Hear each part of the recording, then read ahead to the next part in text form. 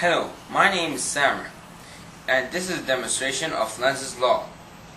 As you can see here, this here is a steel ball.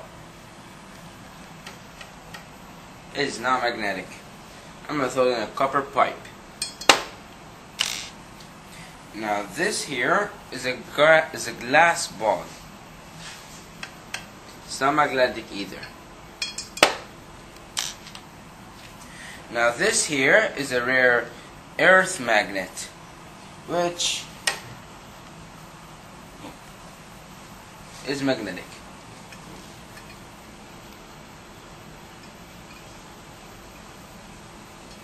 Now let's try the same magnet in an aluminum pipe.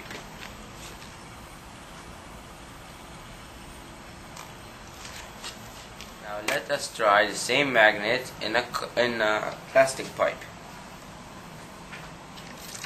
We note that there is no reaction between the magnet and the copper pipe or the aluminum pipe if there is no motion.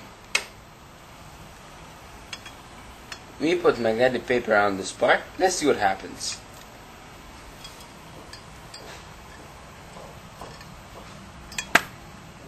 Let's see that again.